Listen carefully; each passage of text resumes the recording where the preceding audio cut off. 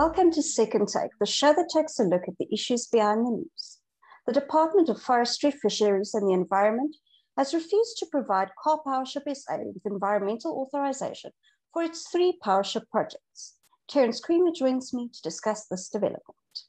Hi, Terence. Hi, Chanel. Can you provide us with some background to the department's decision? Well, the environmental impact assessments were submitted to the department in October last year. This was in the run-up to the bidding process for the risk mitigation independent power producer program. That was an emergency procurement program launched by the DMRE, the Department of Mineral and Energy Resources, last year to try and get 2,000 megawatts onto the grid by the end of 2022.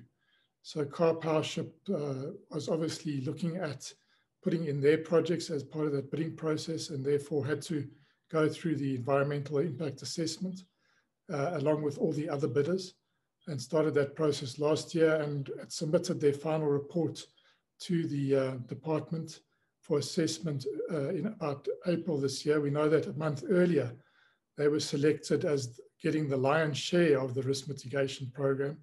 Over 1,000 megawatts of the 2,000 megawatts that was available under the program was awarded in terms of preferred bidder status to Karpowership for projects in Saldanha Bay, Klucha, as well as Richards Bay.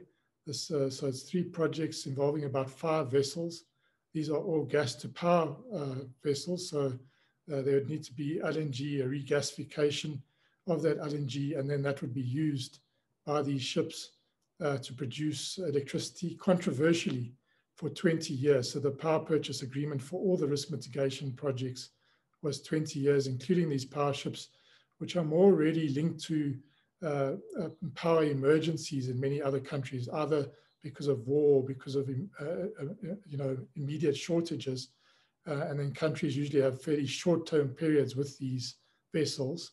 But we were looking, in order to have a what they call a technology agnostic round, they had to have a bidding process that allowed all the different technologies to bid, including renewables projects linked to battery storage, as well as linked to smaller gas.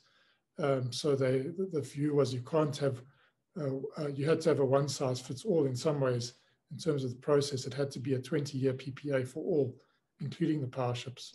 What has the department actually said about this refusal? So basically, it comes down to them assessing the application and its competence. And on a couple of levels, the Karpowership applications failed. The most notable being in the area of public consultation. It's very unclear where these public consultation took place.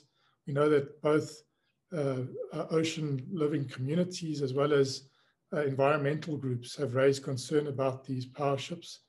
And there was a feeling there was a lack, or there was no evidence of proper public consultation at any of the 3 sites.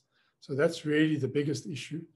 But there was also some elements of the actual environmental impact assessment, specifically related to noise pollution and marine noise pollution. So how the noise from these vessels would affect both human and fauna, whether that fauna is above land or in the marine life. And it was felt that assessment was not properly done. How has Karpowership SA responded? Well, they've initially sent out a message that they will be appealing this decision, to this refusal. And it was a fairly angry press release, basically suggesting that there were a number of interest groups, lobby groups, that had spread misinformation about their project. So they are not happy with the outcome at all. And it looks like they will go through some form of appeal. What does this mean for the risk mitigation IPP program? Well, I think initially for the power ships component, which is, as I said, the largest component of the risk mitigation program, it really does throw this into doubt. These projects had to reach commercial close by the end of July, which is, that's really not a long time away from now. And, this was just one element that had to be sorted out. The environmental impact record of decision, the authorization had to come through. that hasn't now come through. And that would be an issue, a condition precedent for, these projects are generally very heavily debt financed, project financed. So there's an element of equity, but banks would need that condition fulfilled in order to have these projects made bankable so that they can give the debt. So this has really thrown a spanner in the works. It's not clear that an appeal will be completed by the end of July, which is this firm deadline, because this is to get power into the grid very quickly. We're wanting to get this power from not just the power ships, but the other projects from the risk mitigation into the system from about August next year, with a long stop date at the end of 2022. So these projects really need to start getting moving. And if you can't get to commercial close by the end of July, well, then I think that's it for the project. They can't meet the key criteria of coming into the grid before the end of 2022. But we'll have to see now, I suppose, how quickly the appeal is lodged and how quickly that appeal is processed and if they are able to overturn it. But at this stage, it looks not very good for Karpowership South Africa in terms of these three projects. Thank you. That's the second Tax Show for this week.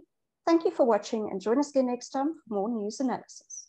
Also, don't forget to listen to the audio version of our Engineering News Daily email newsletter.